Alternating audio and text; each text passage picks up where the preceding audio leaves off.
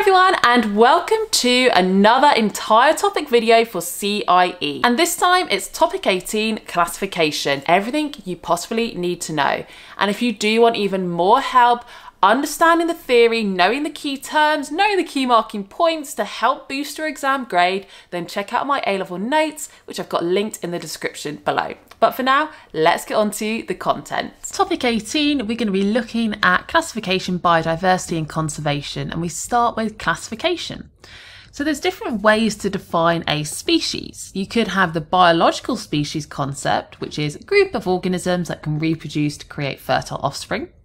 The morphological species concept, which is a group of organisms that may have physical features in common that are different to other species. Or the ecological species concept, which is a group of individuals of the same species living in the same area at the same time. And classification is the grouping of organisms according to their similarities. Individuals can be classified according to their physical and biochemical similarities, and they're grouped in hierarchies. And a hierarchy is when you have smaller groups placed within larger groups, but there are no overlaps between those groups. And in classification, each hierarchy is known as a taxon, or taxa for plural. There are millions of species, and the reason we use classification is so that we have a system to organise them. And the reason for this need to organise them is to help us in identifying species, and that will help us to understand evolutionary relationships between species and to keep track of changes in population size. And it also enables scientists to share data on these different groups within different countries because the classification system is universally used. So here is the Linnaeus classification system, which is based on a hierarchy, and we have these following taxa. Domain is the broadest way to group. Then we have kingdom, phylum, class, order, family, genus and species. And you do need to remember the name of all of these and the order. So you might want to come up with a mnemonic to help you remember them. One common one that I've heard people use is, does King Philip come over for good soup? And that would help you to remember the order that those occur in, and then you just need to remember all of those different names of the taxa. And for the three domains, this, as I said, was the broadest way to classify or to group. And all life forms fit into either the archaea group, the bacteria group, or the eukarya group for these domains. And bacteria, this is the domain encompassing all prokaryotic organisms, except those that are categorised as archaea. Archaea, this is the domain comprising prokaryotic organisms, but they resemble bacteria, sharing some of the characteristics with eukaryotes as well. And eukarya, that is the domain housing all eukaryotic organisms. So that includes the protoctists, fungi, plants and animals. Archaea and bacteria both classified as prokaryotes. That is because they lack membrane-bound organelles and a nucleus. Despite that shared classification, they exhibit distinct differences in the membrane lipids, ribosomal RNA and the cell wall composition. And these variations contribute to the delineation between these two domains. So that's why they are split into those two different groups. Instead of it just being prokaryotes, it's actually bacteria and archaea to split that prokaryotic group up. The next taxon down from domain is kingdom. And we can split that into 5 different kingdoms. We have the prokaryote, the protoctistae, the fungi, plantae and animalia. So the prokaryote, that is our unicellular, no membrane-bound organelles, small ribosomes. They have a ring of DNA with no associated proteins, it has no feeding system and it absorbs nutrients across its surface, and some of them can actually photosynthesize as well. The protoctists are also unicellular, but they have a nucleus and membrane-bound organelles. And sometimes have chloroplasts, some have cilia, flagella for movement as well. Nutrients are absorbed either by creating it from photosynthesis or ingestion, or some of them organisms are parasites, so for example malaria. Fungi can be unicellular or multicellular, so unicellular examples are yeast, and have a nucleus, membrane-bound organelles, no chloroplasts, cannot move. They have a body made of threads or hyphae, Nutrients are absorbed from dead and decaying matter, so they are saprobionts, and they can store carbohydrate food as glycogen. Plants are multicellular, have a nucleus, membrane-bound organelles, have chloroplasts, and animals, multicellular, have a nucleus, no chloroplast, no cell wall, but that links back to what you would have learnt in the cell structure topic. Viruses are acellular, so they do not fall under any of these classification systems. They don't fall within the 3 domains because they're not considered living. They're classified by the type of nucleic acid they contain, so RNA or DNA, and whether it's single-stranded or double-stranded, but they don't get classified following these classification systems because they're not living things. So next then we move on to biodiversity, and here's a selection of the key terms you need to know linked to biodiversity, which would be great to turn into flashcards to help you to remember. So populations, this is groups of organisms of the same species living in the same habitat at the same time. Habitat is part of an ecosystem in which particular organisms live. Community is all the populations of different species in the same area at the same time. Ecosystem is a community and the non-living components of the environment. A niche is an organism's role in an ecosystem, but also its habitat. So that's often 2 marks to know it's the organism's role and its habitat. The carrying capacity is the maximum population size an ecosystem can support. And if there are more individuals than that carrying capacity level, then individuals will start to die because there'll be a lack of resources. Abiotic factors are the non-living conditions of an ecosystem, so things like rainfall, light intensity, pH of the soil or pH of water. And biotic factors is the impact of interactions between organisms, so predator-prey relationships and competition between organisms. So the way to measure biodiversity are these 3 options here. You can either measure the number and range of different ecosystems and habitats. And the reason you can use that is if there is a broader range of habitats and ecosystems, that will attract a greater range of animals and a greater range of plants would be present. So that would mean the greater biodiversity. You can measure the number of species and their relative abundance, because that would indicate a greater biodiversity. And measuring genetic variation as well can be used. So essentially it's measuring habitats, number of species or genetic variation. And if we're going to be looking at the number or type of species in an area, we'd use sampling, and it would be too time consuming to literally measure the biodiversity of an entire area, meaning counting every single individual of every species. So instead we'd do sampling, which is when you measure only some of the population, and we use this to represent the entire population. But for this to be an accurate representation, we have to make sure our sample is representative. So therefore it has to be a large sample. And if it's an area with a uniform distribution, we must randomly sample as well to avoid bias. So a bit about sampling then. We're going to go through how you could sample the slow or non-moving organisms and also the moving or motile organisms. So we'd use a quadrat if it's slow or non-motile and mark release recapture if it's motile. Uniform distribution would use random sampling. Uneven distribution would use systematic sampling, which is using a line transect.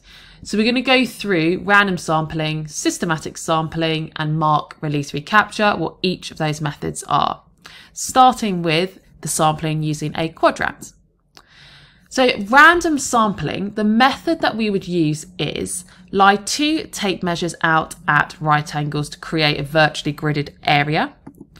You then use a random number generator to generate 2 coordinates. And if your coordinates were, let's say, 9 and 11, you would walk up 9 meters and walk across 11. And where you meet is where you'd place your quadrat. And when you place your quadrat, you can then either collect the data in forms of density, percentage cover or frequency, which we'll come back to what that means. And because it has to be representative, we need to do a large sample. So to repeat that process at least 30 times and then calculate a mean for the area. Now, in contrast, we could do systematic sampling, and that is what we'd use if you have an unevenly distributed area. So if you were looking at a change over distance, so for example, on a sandy or rocky shore or across a path, instead of having 2 tape measures at right angles, you would place 1 tape measure going through those different areas. So you would definitely sample what is present at each position in that uneven distributed area. And that 1 tape measure is known as a line transect. And a belt transect is when you'd place a quadrat on the line. So it's always going to be a belt transect that you would use. But you could either do a belt or interrupted belt. And interrupted is when you place the quadrat at intervals.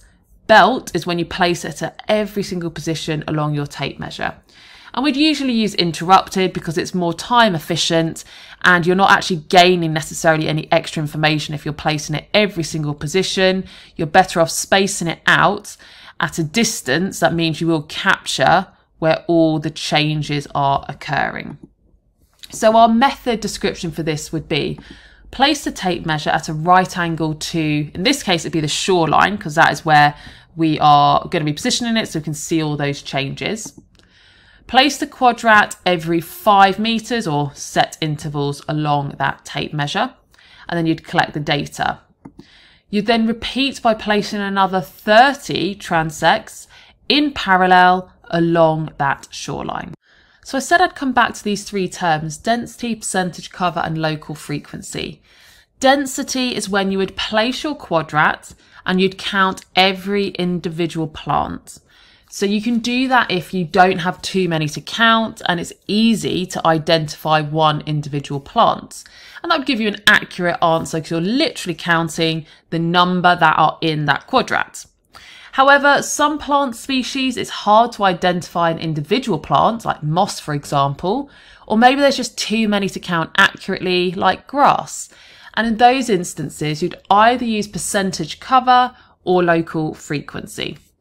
And for these ones, you would typically use a quadrat, which has got 100 squares within it. Now, I'm not going to literally draw 100 here. I'm just going to draw some grid lines so we get the concept, but there would be 100 squares that you would use. Local frequency is when you would just simply count how many of those 100 squares have the plant of interest in. And however many out of 100, that is your local frequency as a percentage. So if you had 5 out of 100, your local frequency would be 5%. Percentage cover is when you actually have to estimate what percentage of your quadrat is covered. So this time it's not just is it present in a square or not, it's whether you think that full square is covered to be able to count it as a full percentage.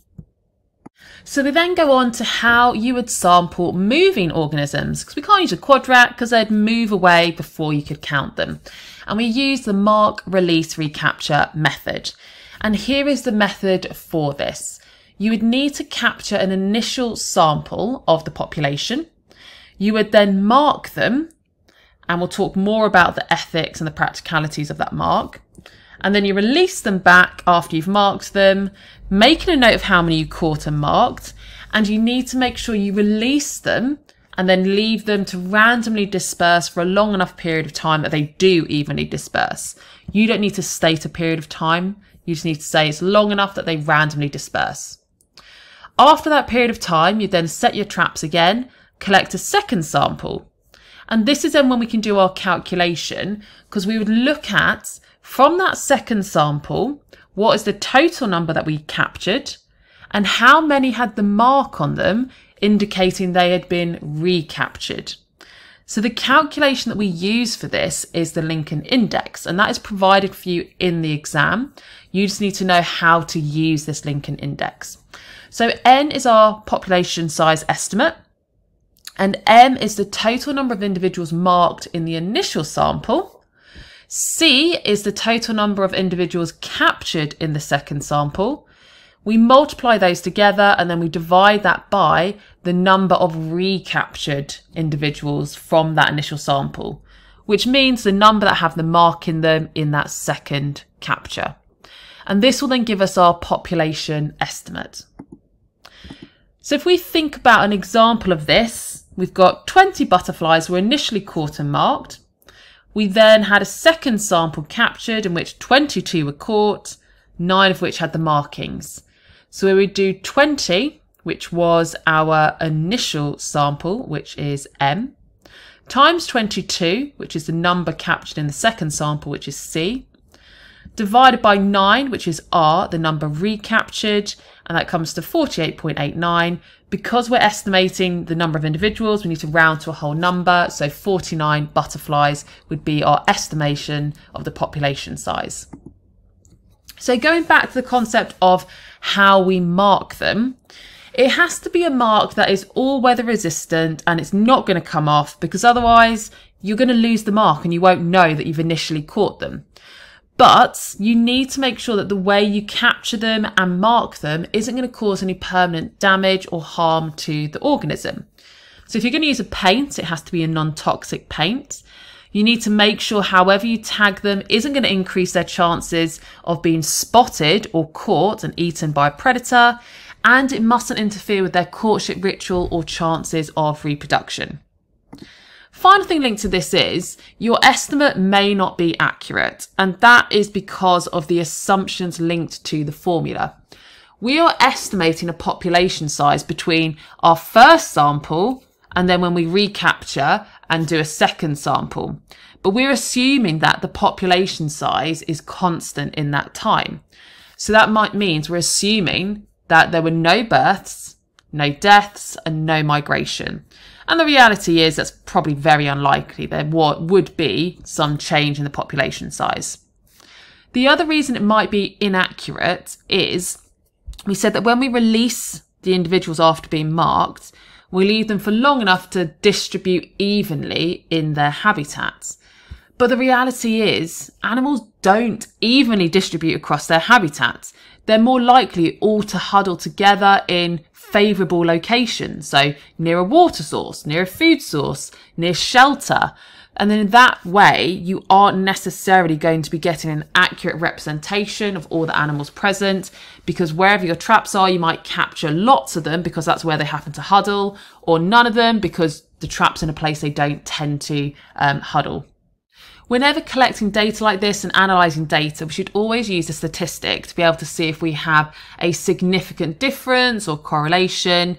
And when analysing a relationship between two continuous variables, so for example, how a particular abiotic or biotic factor affects the distribution or abundance of a species, like you might be investigating when you're sampling, that would be the pattern of a correlation.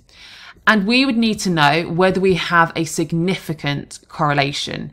So you might be looking at, is there a correlation between the light intensity and the abundance of a particular species?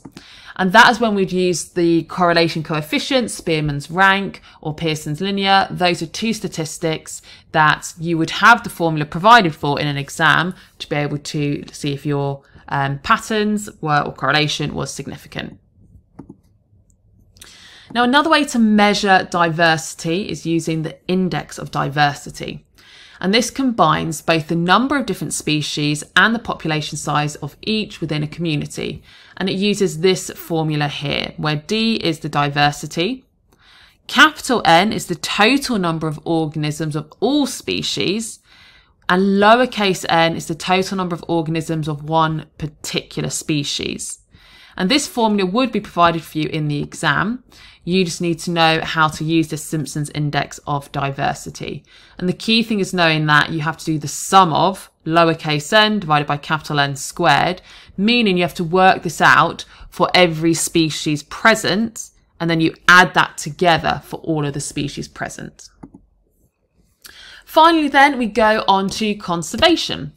And extinction is when all individuals of a species have died out, and this could be the result of climate change, competition between species and one species being outcompeted, hunting or overhunting by humans, degradation or loss of habitat as well. And all of those, extinction, or even if you haven't got extinction, would result in a decreased biodiversity. So climate change is the changing of the environmental conditions and habitats that results in them being uninhabitable for species, and therefore they're not able to survive there. It's also causing polar ice caps to melt, and flooding, which results in the destruction of habitats, which can also lead to extinction. Habitats could also be destroyed through human actions, such as deforestation, either for the timber or for having land for agriculture or for building. Overhunting is another human impact that can cause extinction, which has been seen historically when humans have hunted flightless birds to extinction, like dodos. Interspecific competition, this is when two different species are competing for the same limited resource. One species will outcompete the other, which can result in the extinction of the species that is unable to access the resource for survival. So humans can put actions in place to try and reduce this extinction and therefore maintain biodiversity. And that's what conservation is. And it's really important that we do conserve species and biodiversity for various reasons. Number one is an ethical reason. All organisms have the right to live, and conservation helps to ensure humans are not preventing this. Conservation also helps ensure that future generations are able to experience natural ecosystems. There's a social side as well. People enjoy the outdoors, and it provides many physical and mental benefits to people having a rich biodiversity. And the last one is the economic advantage.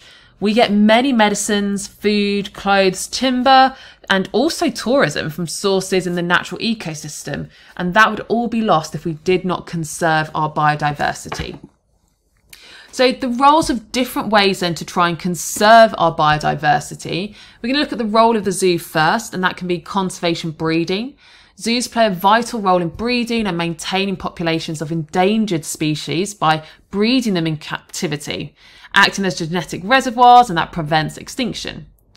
Zoos also provide education and awareness to people, so they educate the public about endangered species and conservation efforts, as well as other outreach activities. They also conduct research on endangered species behaviour and reproduction to try and have better conservation strategies both in captivity and the wild. There's also species reintroduction. So some zoos participate in species reintroduction programs where captively bred individuals are then later released into the natural habitats to bolster the wild populations. We also have botanical gardens, and this helps with plant conservation. So botanic gardens preserve endangered plant species through ex situ conservation, maintaining living collections of plants for research, education, and species recovery efforts. Seed banks is when botanical gardens house seed banks, which is where seeds of endangered plant species are stored under controlled conditions for long-term preservation and future restoration projects. And then again as well, research and education is going to help educate the public about the importance of plant conservation and biodiversity. Next time we're going to have a look at the role of national parks and marine parks, which are conserved areas. So by having these conserved areas, we have habitat protection. National parks and marine parks provide protected areas for endangered species, safeguarding their habitats from human activities such as destruction, pollution, and overexploitation. We also get species conservation. These areas support populations of endangered species, allowing them to thrive and recover without human interference, whilst also preserving ecosystem integrity. Ecotourism and recreation, this is where we've got conserved areas that contribute to local economies through ecotourism and recreational activities, raising funds for conservation efforts and fostering public support for those protected areas. You can also do conservation through frozen zoos, which is where we have cryogenic preservation facilities. And this helps with genetic conservation. So frozen zoos is where you store genetic material such as sperm cells or egg cells or embryos or tissue samples from endangered species in cryogenic facilities. And that preserves their genetic diversity for future conservation initiatives. You also have genetic research, and these facilities support research on reproductive biology, genetics, and genomics of endangered species, which helps to inform breeding programs and population management strategies. And then we've got the emergency response. So cryogenic preservation facilities serve as an emergency backup in case of catastrophic events, disease outbreaks, or other threats to species survival, allowing for rapid response to recovery efforts. Now, seed banks we've actually talked about a little bit already, so this is just a brief overview going through it in a bit more detail. So you can pause, read through this and add to your notes, because it's essentially what we've just gone through with the concept of seed banks. Now, invasive species, these are non-native organisms that have been introduced to an ecosystem and have the potential to cause harm to the environment, economy, and even human health. And a key example of that is the cane toad, which is an invasive species in Australia. It was native to Hawaii, but when it was brought to Australia, it outcompeted many other amphibian species, and the toxin that they produced through their skin also killed predators such as snakes that ate them. These species, which are invasive species, often exhibit rapid population growth and spread, outcompeting the native species for resources, and they disrupt the natural ecosystem. And due to their ability to thrive in the environment and the fact that they lack natural predators, means that these invasive species can become dominant and alter the entire structure of the ecosystem. So it's really important that for conservation, we control invasive species to try and prevent the biodiversity loss that they might cause, the ecosystem damage, and the economic damage as well. Next up, we've got our IUCN and CITES, or sites in conservation. So what these are then is the International Union for Conservation of Nature. This serves as a global authority on the status of the natural world and the measures required to safeguard it. So among its key functions, the IUCN conducts assessments of the conservation status of numerous animals. It uses classification systems and it evaluates risks of species extinction by monitoring their population. We also have the information that they provide is made accessible online through the red list of threatened species. Species are assigned to categories based on their conservation status as an indication of how at risk they are of going extinct. Then we've got the Convention of International Trade in Endangered Species of Wild Fauna and Flora, which was established in 1973. And that was initially signed by 145 countries to regulate the trade in endangered species or their products, such as furs, skin, or ivory.